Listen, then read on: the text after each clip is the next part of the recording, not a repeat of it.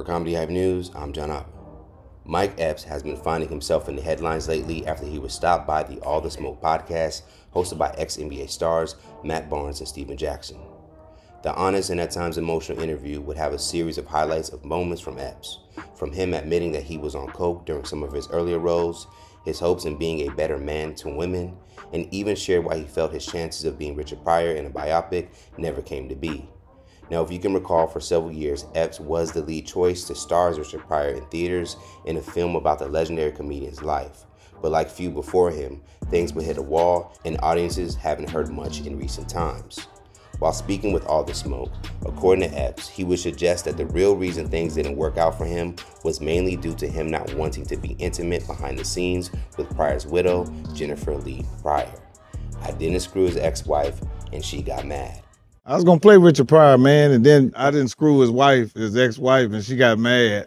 You didn't spank this ass. You're not gonna play Richard. Epps would further explain why at the time he was a great choice to play Pryor, mainly because of his cultural relevancy. Now it appears that Pryor's widow, Jennifer Lee, is not happy about Epps' comments and for some jokes about an alleged casting couch incident. On Friday, while speaking to the Daily Beast, Jennifer would deny Epps' claims and even go as far as calling him ghetto. That's just low rent. You're just ghetto, Mike. Last year, Jennifer would exclusively tell Comedy Hype that Epps was no longer being considered for the role because he simply aged out.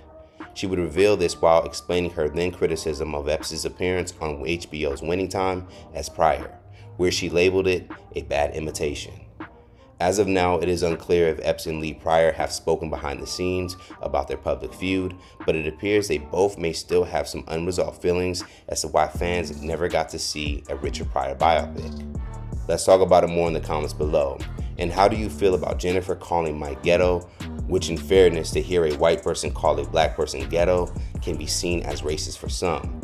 Now, back in 2016 at the Golden Globes, Quentin Tarantino would come under fire for his use of the word while accepting an award.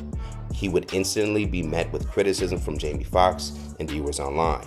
So Jennifer Lee Pryor's choice of words will probably now add another layer to her back and forth with Epps in the press. For more news and comedy, be sure to subscribe here to our YouTube channel and follow Comedy Hype across all social media. For Comedy Hype News, I'm John Epps.